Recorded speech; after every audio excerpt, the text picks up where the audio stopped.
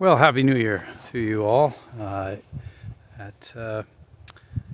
from this beautiful vista here for Father's Justice, of course, and a new year is upon us. And will we give up our children to our exes and the complicit family court and renounce our right biologically to our own children within the country of Canada under the Liberal government?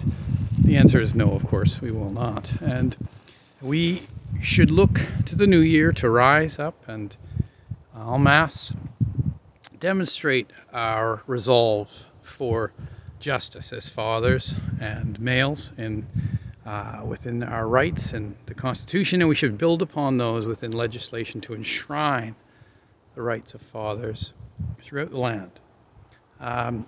And we have to look at the logic here and the paradigm that we must change is that fathers have fundamentally every aspect and every right of parenting that women do. And women do not have the sole right of custody ever. There should be no such thing as sole custody in this country. There should be a default of equal shared parenting that is rebuttable in circumstances which are should be judged in a criminal court rather than family court, which should be abolished in its entirety. It should be dismantled. It is well established, its ineffectiveness and its burden to the taxpayer and its boon to those legal perpetrators of and who are complicit in what we know as child abuse. For example, my situation currently is that of, it's hard to comprehend, but it's that of a second year of a protection order which has been issued by a North Vancouver Provincial Court, not familiar with the long-standing decade case under the Divorce Act federally in the Court of British Columbia's Supreme.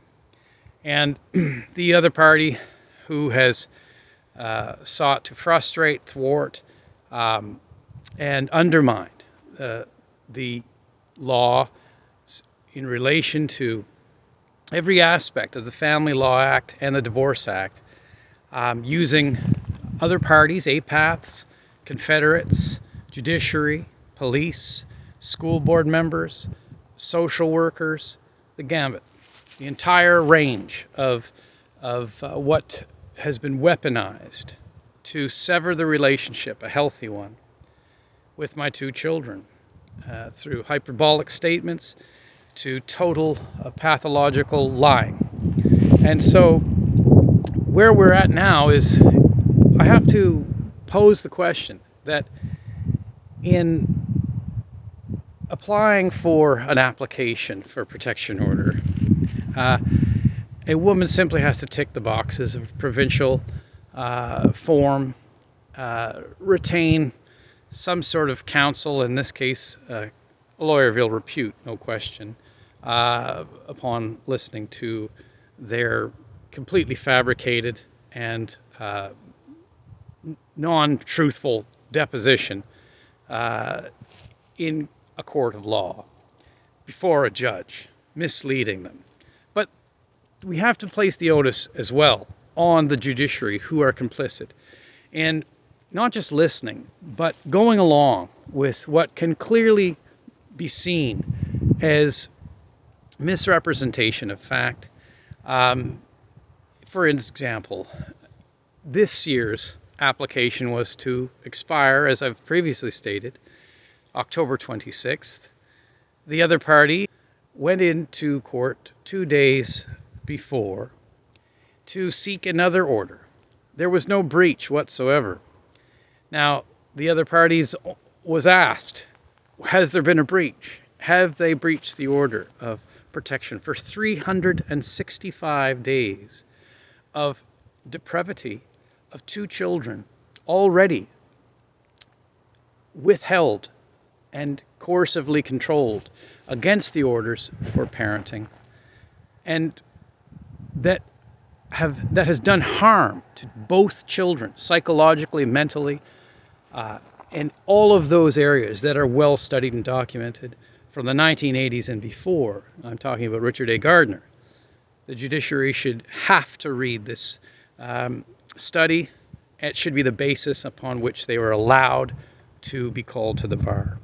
And I'd like to point out as well that anyone who can't use critical thinking skills when presented with complete fabrication and hyperbole in a court document should be relieved of their duties as being infirm and, in this case, or complicit in child abuse. We know that depriving children of their parents is not only an act of malice, it is a direct act of domestic violence of the highest order. In Canada, this is dismissed only if it has to do with a father who has not access to his children. If it were a mother, the government and society would go to lengths to protect that right. We should revoke and give them back to fathers. And it must be done 50-50. There can be no question that the discrimination based on gender is against the Charter. And anyone who argues and takes issue with that has a problem. And to change society is a fundamental difficulty. It's being done right now. It has been done through the woke movement, and which was fast becoming the era of misandry and wokeism. All pertains to only certain ideologies, minority groups, and we've done away with utilitarianism. And that is to say that we have done away with the needs of the many outweigh the needs of the few. And so pandering and catering to these ideologies has become the norm. What's up is down, what's down is up. And so here we are, 2024, men without their children being able to communicate with them, to say hello to two deprived children, as mine are, when they have been removed against the orders of the court from a province across the continent, and who are ecstatic, in the case of my daughter, to see their father serendipitously, not out of stalking as the other parties deposed. Quite funny when you consider that both our families are from Nova Scotia, from opposite ends, mind you. Nonetheless, the children were to be with me. The court knows this by looking at the orders and seeing what the orders entail. The other party removed those children during a time they were to be with me, and the other party has no excuse. The lawyer made complete fabrication out of whole cloth, as they say, in order to facilitate an application to harm two children. This order should be, this lawyer, in my estimation, should be removed from the bar. He should be removed from duties, as should the judge. Quite frankly, if they can't discern this manipulation of the law, they do not deserve the bench themselves. That is clear. And so, what we have is the continued abuse of children throughout the Western Hemisphere, and those who family law acts are doing this en masse to fathers who are completely fit and completely duty-bound to their children for, life. And these children have had to go without. They should be allowed to sue the government for untold millions and billions of dollars. This is an industry which has capitalized on children and used them to benefit their coffers. The other party has stolen the youth and time, which cannot be brought back. Some over 5 years have been stolen from the lives of two children who loved their father and grandmother. and who have been denied that by acts of malice. My former in-law has lied in totality, and she herself endangered the lives of both my children, for which she should be brought before a court to apologize at the very least for her actions and answer to the, and not only that, but they should be brought in a criminal court of law to answer for their actions, because what they did broke the law. Section 127 is to interfere with court orders. That is what the other party did. Section 282, 283 is to harbor children against the orders. And that also occurred. I was given a false address for which my children were taken, and the other party then fled, for not just to go, as they say, swimming, but to hide them for the duration of time which they were in Nova Scotia against the orders, taking time for the 5th summer in a row. It's absolutely,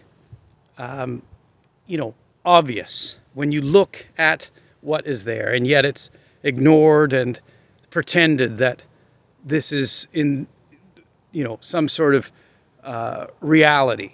This is, again, where we are at as a society when we deny the reality at hand and substitute it for convenience of authority. And then what we do is we erode that authority. The family court has proven it has absolutely no benefit to society other than to cause strife, disharmony, and bilk the citizens of Canada for their hard-earned taxpayer money. Thank you very much. Happy New Year. And I hope that you will find your children next to you, at your side, and justice will be served in this country.